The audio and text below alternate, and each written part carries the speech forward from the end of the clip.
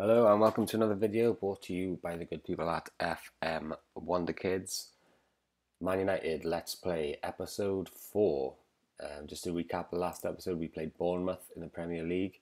We won 4-2 at home, so a bit of a goal frenzy there. If we have a little reminder of the match stats, we had 20 shots with 9 on target. 6 of them were off target. One clear-cut chance and Bournemouth had 4. Oh, I must have been looking at the wrong side the other day. Bournemouth had 4 clear-cut chances against our 1. That's pretty bad.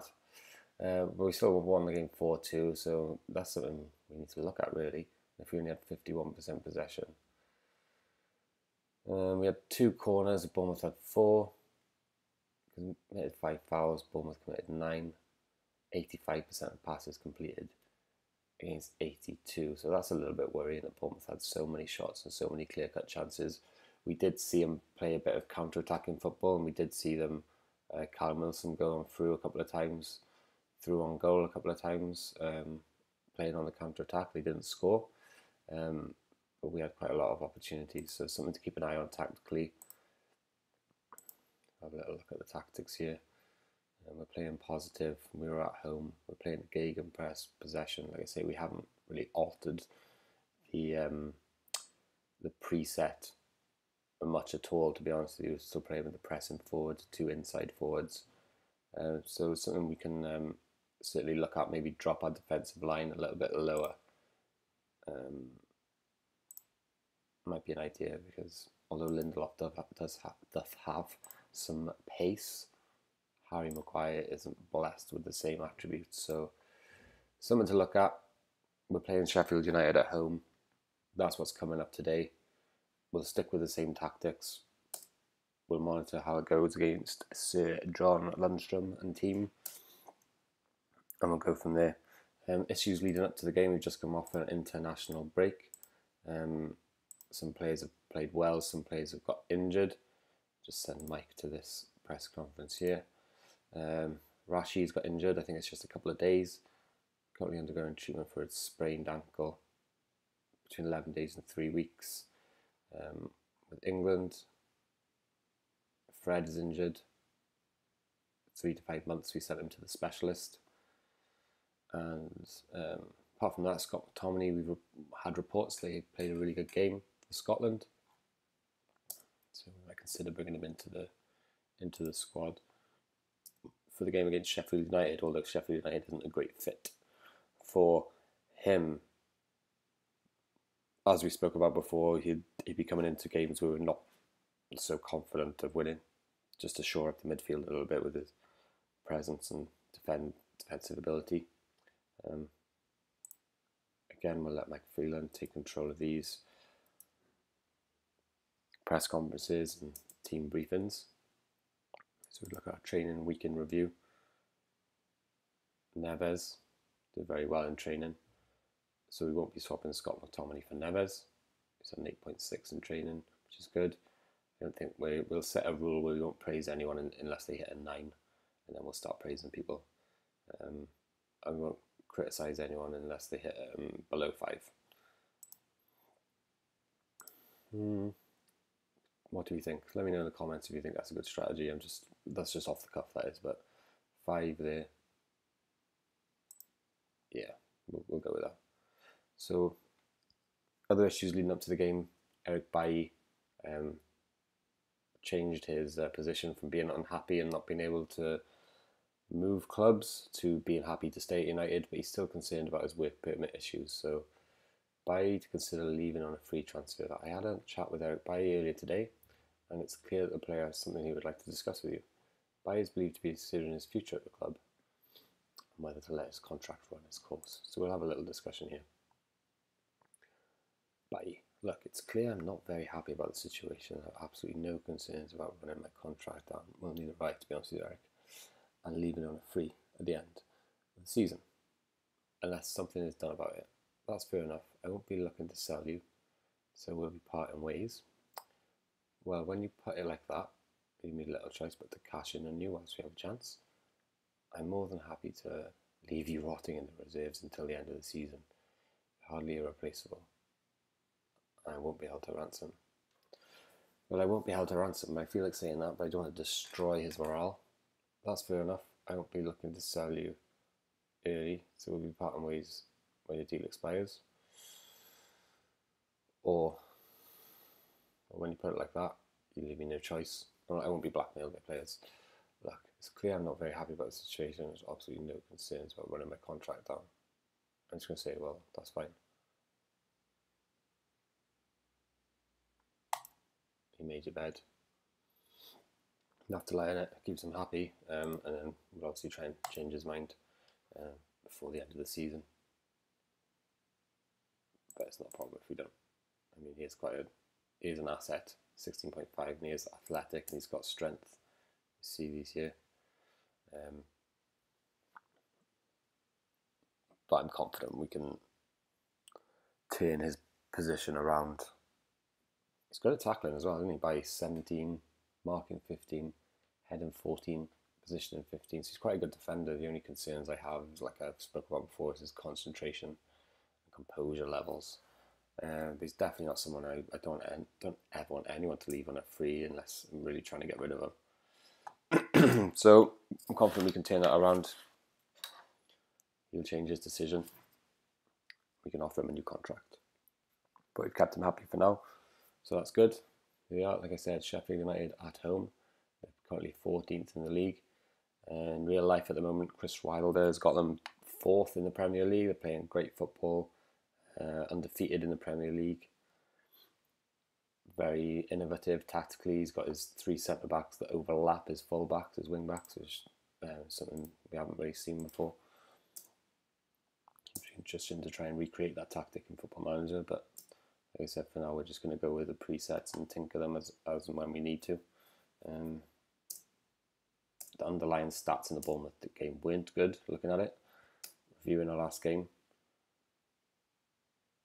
So we'll see if that was just a one-off, and we'll see how that works out today. So, like I said, Rashford's injured. So Martial will come straight in for him on the left. Perfect, and we'll keep Mason Greenwood on the right because he was the man of the match in the last game. Dembele up front, Pogba, Maddison and Neves, Luke Shaw, Harry Maguire, Lindelof and Wan-Bissaka. That's one of our strongest teams. Rashford can get replaced there on the bench with someone who's performing in training. All our first team are performing in training, and Angel Gomez is as well. So we'll get Angel Gomez in there. Phil Jones, maybe. Not too sure about that. Maybe put Phil Jones in for Twansebe then. Or Phil Jones in for Dalio. Good, we're happy with that. Okay, so I remember a couple of games ago we weren't diligent enough with our team selection. So today we are going to be. So we've got Lingard, he's a winger for us, or inside forward. Pereira, attacking central midfield. Phil Jones anywhere across the back. Twansebe centre back. Attacking midfield. Scott McTominay's performed well in training. Covers every area of the pitch really, apart from striker. But we've got three strikers playing, and one of them's injured. So maybe we need to bring someone like Dan James into the team. Let's check his positional ability here. Overview. Attributes. Positions. So he's yellow there. Probably similar to Lingard, to be honest. He's orange, so that's fine. If worst comes to worst, we have to just stick Jesse up front. But we got 3 of these. We'll stick one of these guys up front, actually, if anything, if the worst comes to worst. So that's not a problem. We're happy with that. Stick with the same tactics that we played against Bournemouth. We won 4-2, but again, like we said, the underlying statistics weren't the greatest. But something we can monitor now. It's okay, so they're playing a Billy Sharp at captain. Absolute legend in the game, absolute legend in Football Manager as well. Finishing, composure, off the ball. Someone to be wary of. Obviously coming up to his senior years. Mike did a good press conference there. Good team talk rather. It's always a first time for everything. And we kick off.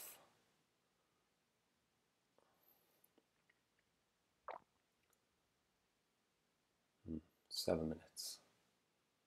3 shots, 1 on target, 78% possession. Dembele finds himself on the left, gets fouled by Chris Egan. Could be a red card. And then it is. That's a red. You can usually tell by the way the slow walk up to the referee and the replay. They don't normally replay yellow cards. Plays into our hands a little bit. Well, massively. But it's a little bit disappointing because it won't give us a true reflection of how our tactics are working, because we're playing against an inferior number of players. So we will dominate this game statistically, because obviously we've got the extra man, and if we don't, there's something wrong. So with the team instructions here, you can look to play a bit wider, because you've got the extra man. You want to spread the ball across the pitch, stretch the team, find the gaps.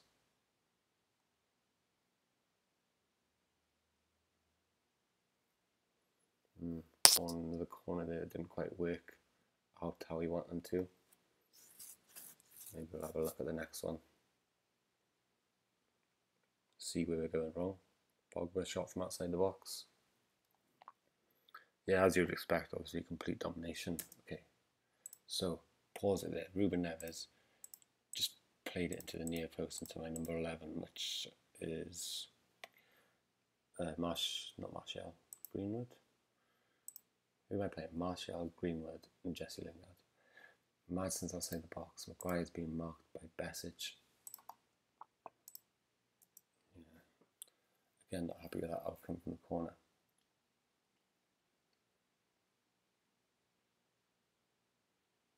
Okay, Ruben Neves spreads it wide to Wan-Bissaka, finds himself a lot of space, takes a shot. Another corner. Okay, so Madison just about to strike the ball. Harry Maguire is completely unmarked with my number 8 at the back there. Pogba, is it? You got 3 on 1 here, essentially. Stevens is marking Greenwood. Dembele has been marked by Freeman. You got O'Connell, Jagielka, 2 centre backs. 3 centre backs there, and you got Maguire there. If James Maddison doesn't deliver this to Harry Maguire, I don't know. I don't know what's going on. It's gone in that general direction. It looks like Pogba's going to win the ball. Okay, it was a good corner.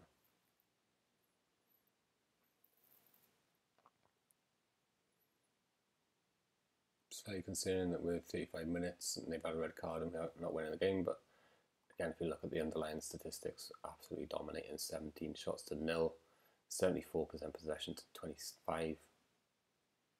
Should be a matter of time.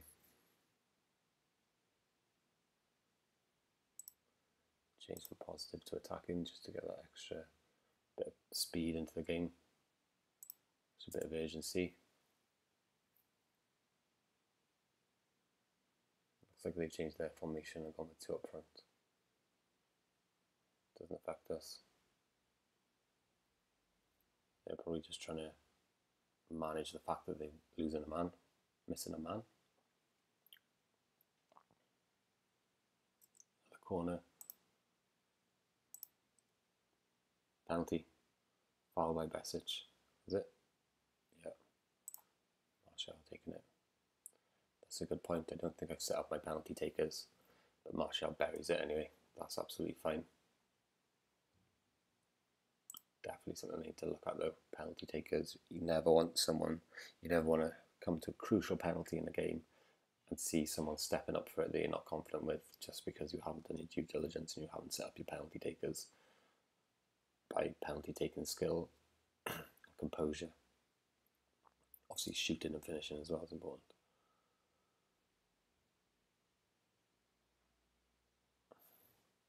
Yeah, absolutely dominating this game. Pogba the short, and Dembele, next goal, well done. Dembele and Martial both on the score sheet. Absolute domination. 28 shots.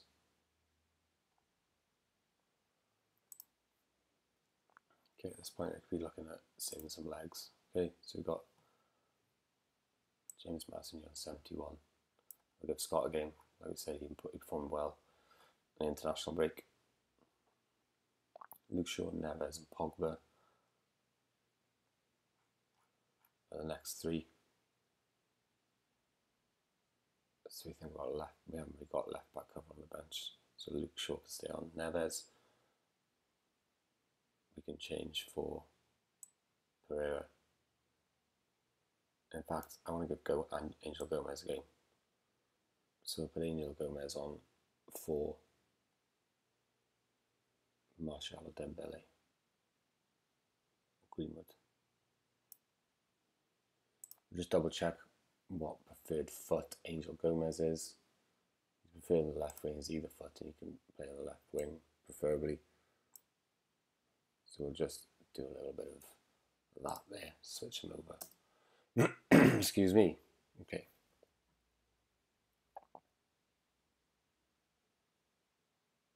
So Angel Gomez, as we know, is bright talent for the future. We want to get him as much minutes as possible, as many minutes as possible, as much games time as possible, to help that development.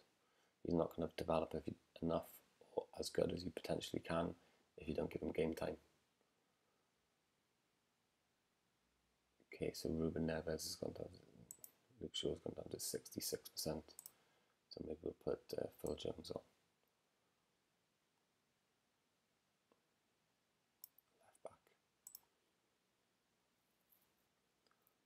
Lindelof scored. Was that from a corner? To see the replay. From a free kick from Neves, goalkeeper parries it out to Lindelof. Good times. It's always good. Proceed with changes. Yeah, we'll proceed with our changes. Excuse me. It's always good to see a centre back chipping in with goals. You can see the underlying statistics are absolutely huge today. They've had a red card, so don't read too much into that. We'll have to still monitor it going forward. How these tactics are working. Do we need to change anything? They obviously work against a side with 10 men. We can see that. So that's something to bear in mind. Keeping your mental notes. Phil Jones, yeah, probably not that comfortable at left back. But plays a great ball to Dembele. Wow, route one. Very direct. Nice ball from Phil Jones there. Great vision. Great movement from Dembele. Checks and goes.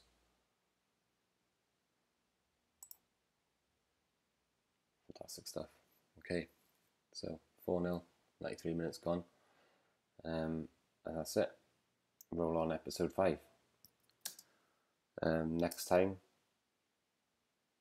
we'll be playing in the Europa Cup against Slavia Prague at home. So that's a good time to kind of look at these tactics again. See how they work in Europe. Classy Dembele on form for Man United. Brandon Williams had a quiet game for Swansea. The striker bagged the best goal of the game late on after a great ball from Sir Philip Jones. Fantastic. So, yeah, thanks very much for watching. Next time, Manchester United in Europe. See you then.